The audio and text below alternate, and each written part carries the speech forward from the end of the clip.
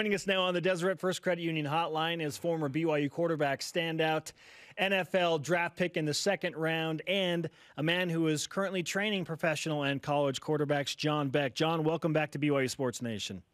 What's going on, fellas? Hey, man, what a week for the Cougars. Coming off of a bye after beating a ranked Boise State team, and now they have an opportunity to go back-to-back wins against rivalry teams, which has been hard to come by under Kalani Sitake. So, John, as a onlooker from Southern California, what is the temperament of BYU football from your perspective? Well, I think it's a feeling of getting back on track, right? I kind of feel like through that first stretch of those first four games when BYU came out, with some good wins, I feel like they felt like they were in a good place. Okay, we won some games that were huge for us. We had some confidence. And then it was like there were these couple hiccup games, right? You have the Toledo game, the South Florida game, saying, wait a second, those were not supposed to happen like that, especially games that you feel where you were in control or you should have walked away with a win. So I feel like now after this, Boise win, it's okay, look, now let's get back on track, because I think there's an absolute opportunity to win out the rest of the season. And a lot of it just starts with putting another game, another win after this Boise win. See, John, I think that's the biggest question. This is something that I even asked Kalani yesterday at the Monday press conference. How do you take a great performance like we saw against Boise State, where everything was clicking, the execution was at such a high level? How do you take a great performance and make that the new norm and not just one game?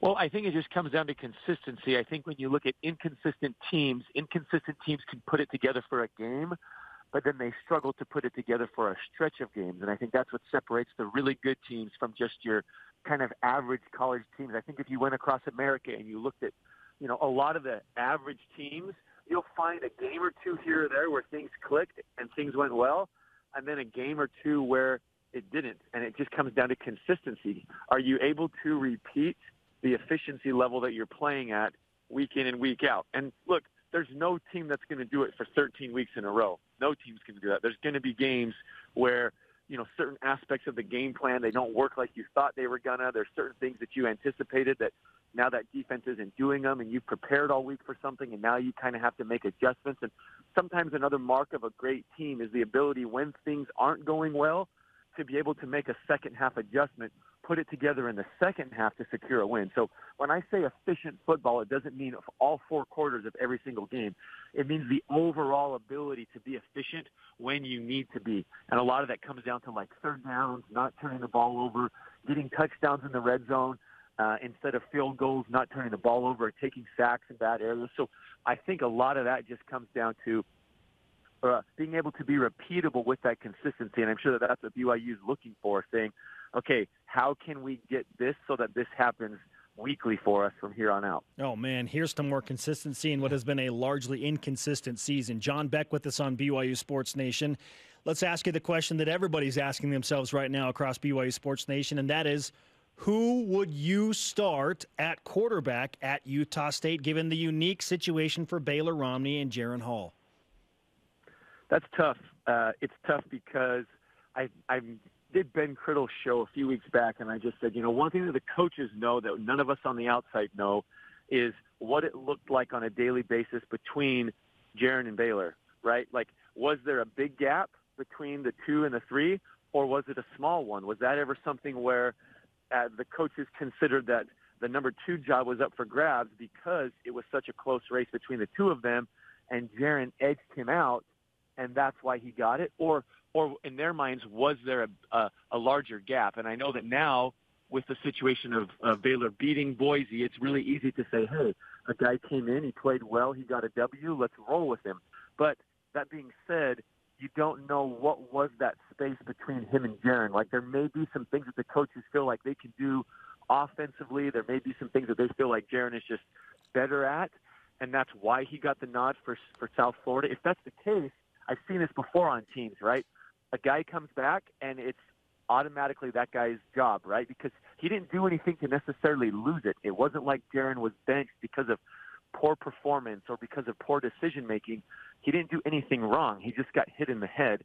Now, Baylor goes out there and beats a ranked team, I can see why it's hard to, say, well, let's not play him or let's play him. So, I think it just comes down to what the coaches feel like this week. What is the team going to do? Who is the team going to continue to kind of rise with? And if they feel like, hey, we have a great feeling right now with what happened with Baylor in the game, and the team is going to continue to rise with him, then I think you go with the guy that you feel like the team, everybody collectively is going to continue this upward climb. John, you've been in this situation before. In your time at BYU with Matt Berry and yourself, among others, Jason Beck, what's this like emotionally for a quarterback at BYU to kind of wonder who are the coaches going to go with, and am I the guy? Well, my case there was surrounded by a lot of injury. It was like broken hands and all these weird things were going on. So ours was kind of like, except for the first game of the season and coming out of a fall camp, we kind of knew who was likely going to be playing because either Matt broke his hand, I broke his hand, I separated my shoulder, like those kind of things. When those type of things happen, when it happens with an injury and somebody can't play, well then it's easy. But this one is, like I said, Jaron's performance against South Florida was not a bad performance. I know the team lost, but the team was winning for a lot of that game. And so he doesn't have any reasons why he shouldn't be playing other than health concerns. Baylor, I feel like, did a great job of just executing the game plan. And, there's kind of like a limited thing for us to look at of what he's able to do. We've only seen him play in those 4 quarters of football, really, and then a little bit at the end of South Florida. So it's, as a quarterback, you want to know if you're going to be playing so that you can practice and prepare that way. I think to kind of answer your question of what it feels like when you don't know, and I felt like this in the NFL a few times where our teams had lost and either I was going to become the starter because the coach might bench the starter, or I was the starter but the team wasn't winning, and then he's considering making a change. You're out there at practice sharing reps, and you're up, the next guy's up, and you're both looking at each other like, do you know if you're going? Because I haven't been told anything, and vice versa. He's asking, well, have you been told if you're going? Because we're both trying to figure this out. And that's where I say that doesn't help the team rise. Right? You want to make a decision, and then you want the team to be able to move forward so that they can all together continue this upward kind of like climb to get to the place where you can be more consistent. I just think it's really hard when you're splitting reps at quarterback all the time in practice. How does that create a continuity for you to be efficient at the games? What do you make of this Utah State team, and what are your memories of playing the Aggies? I didn't. I never played them. My senior year, I was coming off, like I was playing injured, and they hadn't won a game in a long time, and I was approached about saying, hey, we think it's best for the team if you sit this one out. So that was really the only time that I would have had a chance to play against the Aggies. But, I mean, here's the thing. I've been impressed with their program. I have a lot of friends that are tight with the program. I've been impressed with what their program has done over the last few years. I think it's a great program. I anticipated the Air Force game to go differently.